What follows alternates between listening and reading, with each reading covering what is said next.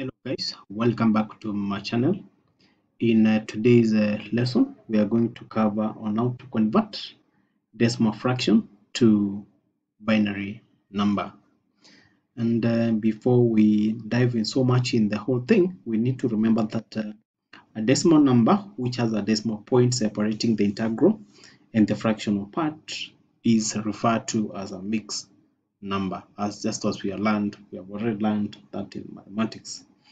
And in the first case, in the integral part, the weighted part increases from the right to the left. Remember, the integral part is the whole number, while in the fractional part, the weight decreases from left to right. Then also we also need to remember that the integral and the fractional parts of a mixed number are computed separately, especially if you're trying to convert the decimal to a binary. You need to separate the two parts, that is the integral and the fraction. Then after you work on each individually, you combine the answer. And these are the steps that will take place whenever we are trying to convert a decimal fraction to a binary number. Step number 1, you need to write down the number. Step 2, you multiply the fractional part by 2 and you write down the product.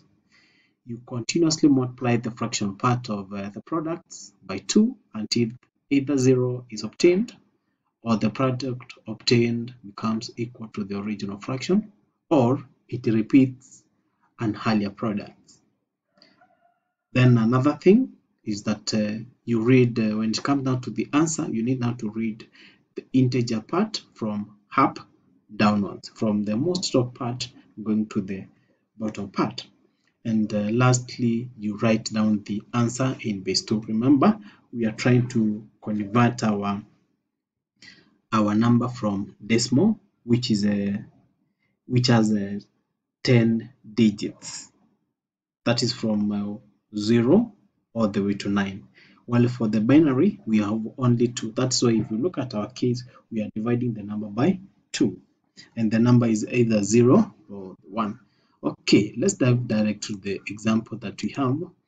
So this is my example. So we have this one, 0.485 base 10. So this is our decimal. So we need to convert this one into a binary. Therefore, we have these ones. Remember the rules? You need to multiply. Okay, now I have two tables here to make our work easy. Okay, so as you can see, we have this table on this side where we have the steps. You write down the number. Try to minimize this one. You write down the number, then you multiply the fraction. Remember, we are only interested with the fractional part, which has 485. So we have 0.485. So you multiply by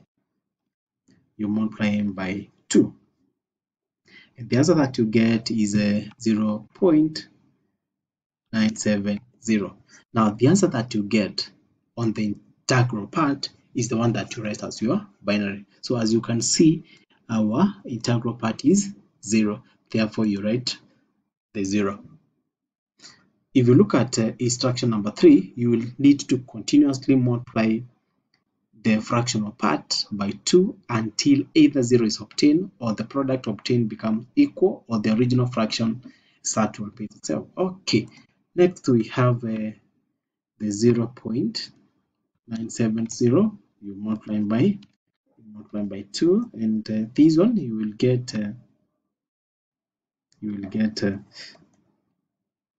1.940. So you need a calculator whenever you're working on this case. Okay, let's move to the next one. Try to maximize. Okay, so as you can see, the integral part is 1, therefore you're going to write down the 1. Then get 940, then you multiply by 2, get 1.880. So pick the integral part, which is 1, write down the 1 as your binary. So we have 0, 0, multiplying by 2, which is going to give us a 1.764, and you write down the 1. Then next we have 0.760 multiplying by 2, which is giving us a 76, which is a 1.520. Then you write down the 1. Then work on the fraction, which is a 5.520 multiplying by 2, which is going to give us a, for this one, 520 is supposed to be 1.040. So you write down the 1. Then next part we have pick the fraction again, 0.40 multiplying by 2. Remember the rule is always to multiply by 2. This mistake here, we are supposed to have 0 there. Then multiplying by 2, which is going to give me 0.080. Then for this one, it's going to be 0. Then next we have pick the fractional part, 0.080 multiplying by 2, which is going to give us 0.160. I hope up to that point we have making up the follow-up. So you write down the 0. Remember, in a case like this one, you will find that it will continue to repeat itself all the way. But as long as you get the first 7 decimal places, that's enough. So as you can see, we have 1, 2, 3, 4, 5, 6, 7. So we have already 7. So as long as you get the 7 digits, the rest of the part is enough for that. So you can continue up to the end parts. So the final answer, remember, we have said that you read the answer downwards. So we'll have the answer is 0.1. Sorry, supposed to start with the 0, 1. How many 1 do we have? We have 5 1. Then 0. Then the base 2. Remember the base 2, of course, that matter. So I hope up to that point we can make on you can make a follow-up up to that point on how to convert the decimal place. So the final answer should have 2. So we have subscripted 2, then it's supposed to be base 2. So this is the final answer. So this one is so this is correct. The working is correct. This is a good work. Okay, let's move to the next case. In our next case, we have where we have 16.05. So we have the integral and we have the fractional. So you need to separate the two cases. Okay, let's start with the first case. So the first case is 16. So we have the 16, which is the integral, while the other part is 0.05, which is the fractional part. Remember the rule? The rule is always to multiply by 2. So when you multiply this one by 2, you get 0.10.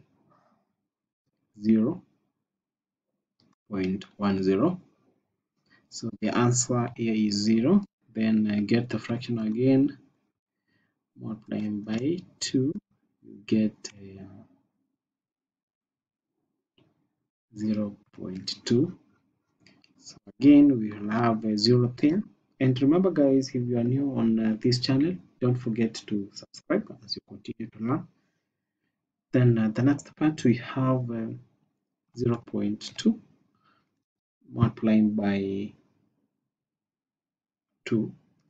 Remember, we are multiplying everything by 2, which is giving us a 0.4. and this is also 0. Then next part we have 0.4 multiplying by 2, which is 0.8, which is 0. Then 0.8 multiplying by 2, which is giving us 1.6. Then we have the one here, then 0.6, okay, which is multiplying by 2, which is equal to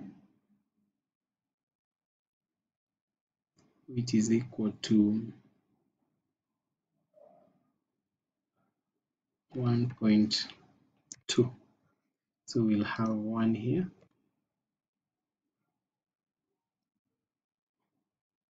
Then we have 0.2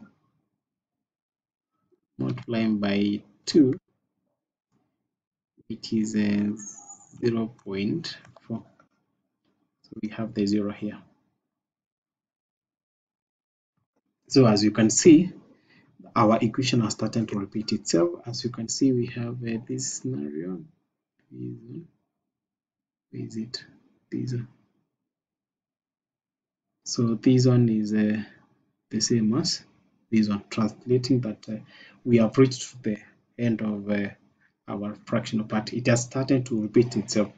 Okay, having done that, let's move to this other one. Remember the rule that we had already covered on how to convert numbers using either. We had already covered 2 cases.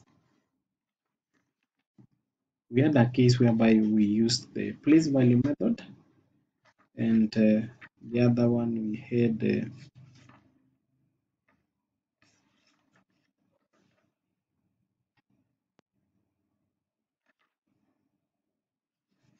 place value, and the other one was the decimal division. So for the place value, this one we work with the place value. You think of a number that's supposed to be near to the given number, or equal or slightly less, and the number is 2 based on, so we have 2 minus supposed to give us 0. So the given number is 16. The normal number is 16. 16 divided by 2 you get 8. Divided by 2 you get 4. Divided by 2 you get 2. Divided by 2 you get 1. So if the generated number and the number base 2 value place value are the same, it's supposed to give you 1. Okay, do you have any value here? No. So for the 4, no. For the 2, no. Therefore the 1, no. So the other numbers are going to be 0, 0, 0, 0. So those are the answers that we're supposed to give out. Okay, now the final answer will be, how many 0 do we have? We have 0, 1, 0, 0, 0, 0, point 0, 0, 0, 0, 1, 1, base 2. So that is the answer for 16.05. We have converting the given number from the decimal to binary number, and it is that straight. You don't have to struggle. As long as you follow the instructions the way they have, you will eventually get the answer. So definitely it is right, working is right, and the other working is right. So guys, that's the end of our this specific lesson. So take your time, go through the example that you have been given by your teacher, practice, and you can make the reference to this particular video as many times as possible to get yourself conversant on how to convert your given number from decimal fraction to binary number. So guys, I still urge you, if you're still new on this channel, don't forget to subscribe. If you have already subscribed and you have any suggestion, you have any comment regarding the work, you can write it on the comment section. Thank you for watching, and bye bye.